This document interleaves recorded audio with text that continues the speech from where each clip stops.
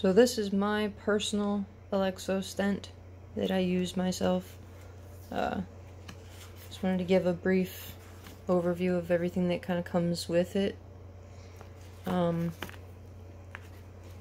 is the scope of delivery, the pusher, the cleanser, and kind of a brief description of what everything is. Mainly what I wanted to show everyone was how to put the stent onto the tubing to clean it, because it's kind of weird. I'm using the sport one because it's a little bit longer than the lead toe, and it's not as long as the other model that they have that goes all the way down your throat. And this is the wound spray that you use to clean your stent with. So this is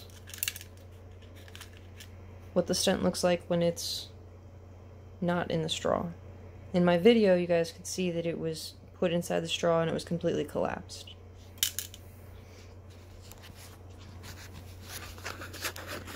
Let's see if I can get you set up here so you can see what I'm doing.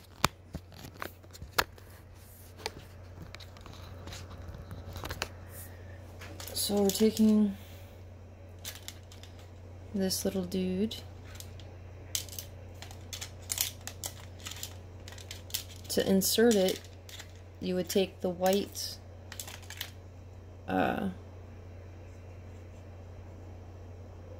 little connector here and actually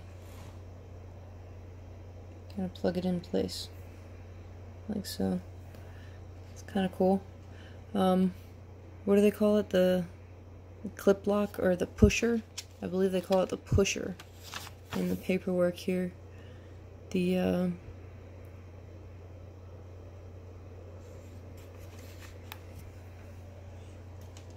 part that really helps is the tubing that goes in your nose. You put the black part kind of first so that that rounded edge goes in your nose instead of the hard edge. And you see it kind of condenses it. So that's cool. And then you put it in your nose, and when you put it in your nose, then you pull this back off and it opens the airway just like that. That's pretty cool. Anyhow, when you pull it out in the morning, you're supposed to take this thing and get it over top of it. And it's kind of tricky, you see? And you kind of gotta wiggle it and get it over top of it to clean it. But also, what you're doing at this point is checking those little braids to see that they haven't broken and that there's no issue.